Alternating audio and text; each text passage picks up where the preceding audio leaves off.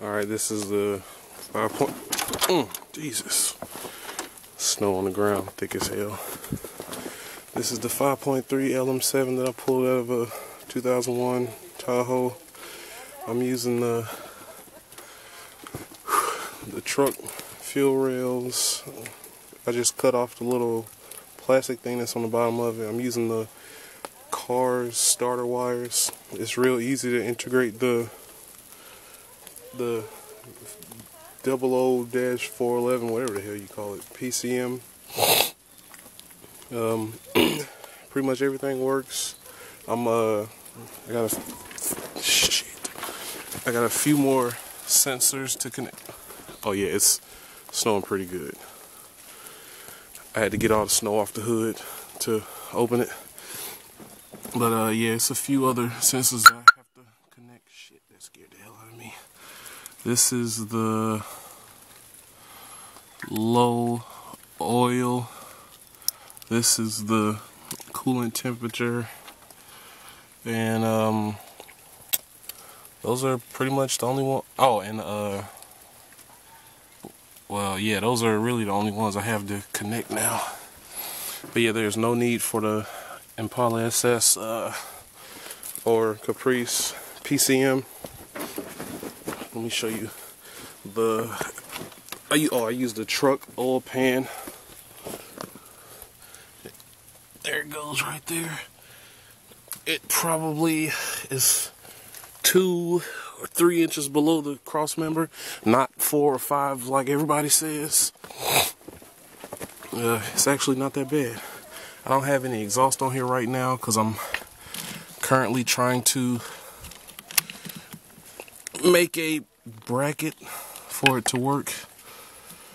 Let's see if I can plug this thing back up. It keeps coming out.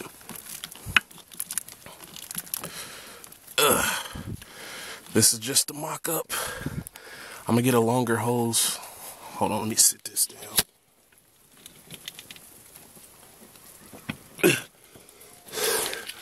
Alright. But yeah, this is just a mock-up.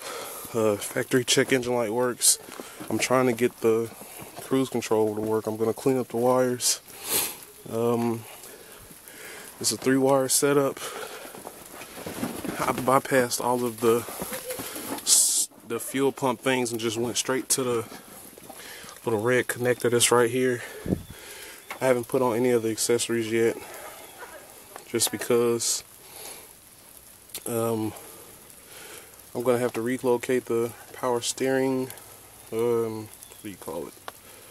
The power steering hoses, or get some shorter ones, because the power steering is gonna be right there now instead of all the way on this side.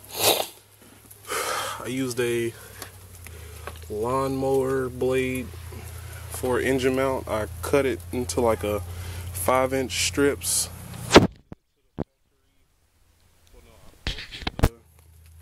Transmission to the transmission cross member with the engine hoist on it, and then pulled the engine back towards the front of the car as most as I could, and then lowered it down.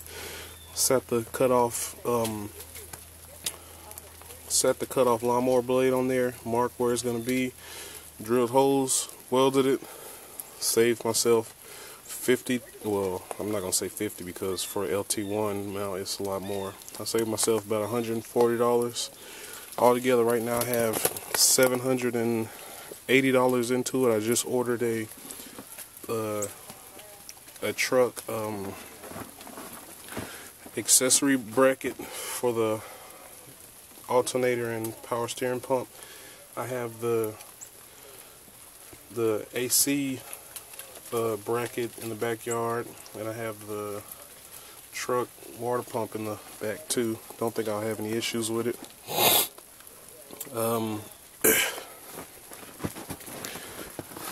I bypassed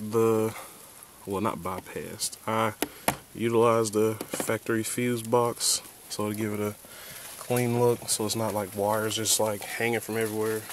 Gonna clean that up over there. But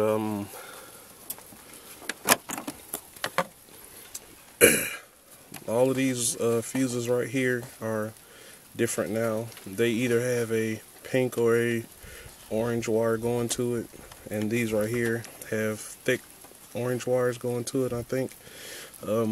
After you put it so it's standalone, I just used the starter wire from the Tahoe and grouped all of the pink wires together and ran it off the air pump relay, saying as though it has everything you need on it: the ground, the power, and the switch. So this right here controls the injectors, O2 sensors, and every pink wire that's in the car. So it's ran from air pump, then the air pump fuse, so if anything happens it'll pop. The constant is handled through, it's only about 3 or 4 orange wires that it actually goes to the PCM. So those are just handled through here. Then the starter relay, like I said, the orange, the red wire that is for jumping the fuel pump relay. I just attached that to one of the pink wires that was in there, so it comes on when it's switch power. Fully rebuilt the engine. Well, I'm not gonna say fully. New rod bearings, main bearings, all new seals, gaskets, full synthetic oil, royal purple. I'm gonna use this factory thing too.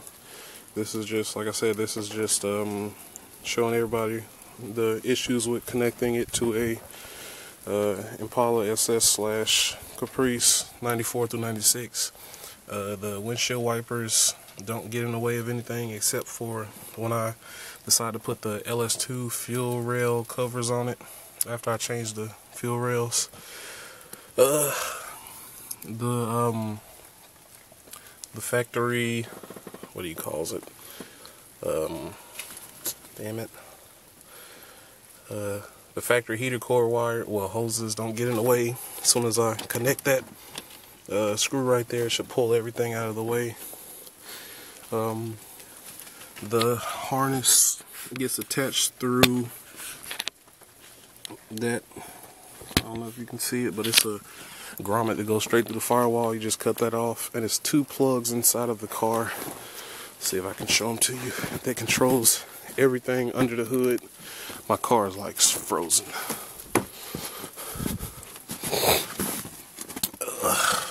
See if I can let it adjust first. Alright, this plug right here, this yellow wire, goes to the starter. This white plug right here is all of the lights on the dashboard. So everything from the check engine light, low oil, low coolant, temperature, alternator, and there's another one, the big black one that's usually right there. That one controls the AC. It controls the AC. What else? The ABS, the fuel pump relay that I bypassed, so you really don't need to mess with that. And a couple other things. The factory starter wire yellow and the factory starter constant black. I currently have 2 batteries in the trunk, so there's not a battery right here right now. So altogether, like I said, I have $780 into it, including the alternator bracket.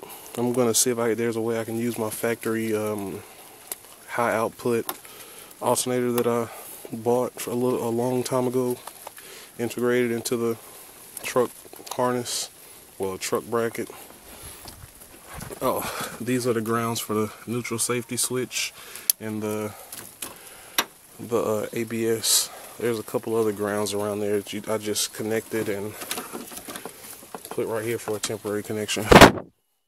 Alright, about to crank it up. Ugh.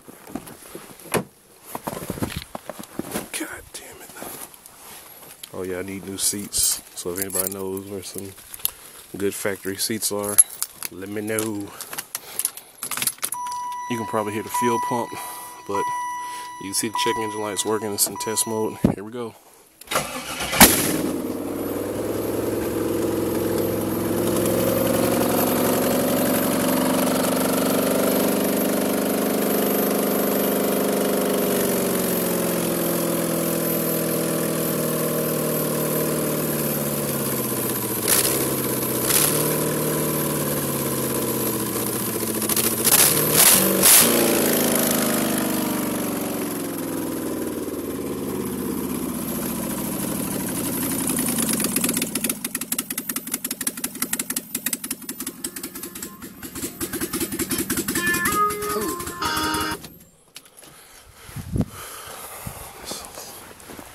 So like I said, there's no exhaust on it right now. That's why it was that loud. Oh yeah, I ported and polished the heads too, so I gotta get another tune. I sent the computer off to this guy on eBay, Cool Mic 220, I think, or Cool Mic 222, and he programmed my truck PCM to run standalone. So if you have a truck PCM, you have to have it the VAT system programmed out, because it's in through the serial data with the BCM, I think. Whew. The transmission bolted to it, no problems, except for you have to egg the holes on if you're using the Tahoe or whatever 2000 something flywheel, which I did. You have to egg the holes in, not out. And by the I ordered one off of eBay. It was a little, just $25 spacer thing. So the transmission, well no, so the torque converter can bolt to the flywheel. The only difference between the 4L60E that I'm using and the newer one is that the newer one covers the whole flywheel, and it has a hole at the top for a bolt, and it has a removable bell housing. Other than that, everything's the same. I have no transmission fluid in it right now. I plan on changing the gears in the car to 373s or 411s, because I have the PCM program for 373s with a 24-inch wheel, because that's what I have. But yeah, out here in the snow, it's going down. Oh Jesus, I'm not doing this on purpose. It is really slick and slippery right here. What else? Oh yeah, engine fits right in. The passenger side LT1 bracket is about 2 or 3 inches pushed back to account for the AC compressor, so yeah, you gotta account for that. But there's my engine mount for that side. Let's see if I can get the other side. Oh jeez. And there's that side. Don't know if you can see it, but I'm going to try to use the factory truck manifold, cut it and clock it so I can use the factory exhaust, because I want my car quiet. So like I said, altogether, to have a driving car was $700 and, well, let's say $800. That was including the engine, the rebuild kit, the truck tuning, miscellaneous parts, and everything. So yeah, it's in and running. Whew.